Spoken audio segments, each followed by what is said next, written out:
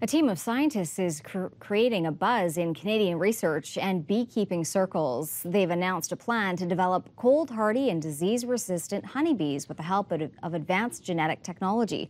Bob Simpson reports. It is an ambitious undertaking. A pair of Canadian scientists have launched a 4-year project to create a made-in-Canada honeybee. Biologist Amro Zayad from York University and Leonard Foster from the University of British Columbia will use genomic or advanced gene mapping tools to help achieve their goal. They want to identify bees with specific genetic traits that help protect them from cold weather, disease, and pests.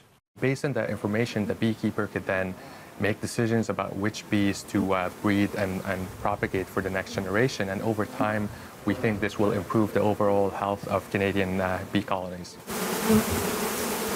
The team plans to analyze the genetics of honeybees in as many as 1,000 Canadian colonies. There is growing concern about the high bee mortality rates reported in colonies across North America. Since 2006, Canadian beekeepers have lost close to a quarter of their colonies.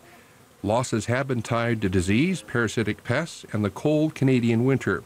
We need to pick traits that are specific for these climates. And so picking for our long, hard winters, honey production, gentleness, and those sorts of things. There's not many places in the world that keep bees in harder winters than northern Saskatchewan. Canadian honeybees produce an average of 75 million pounds of honey a year, and they are irreplaceable pollinators for many fruit and vegetable crops and for oilseeds like canola.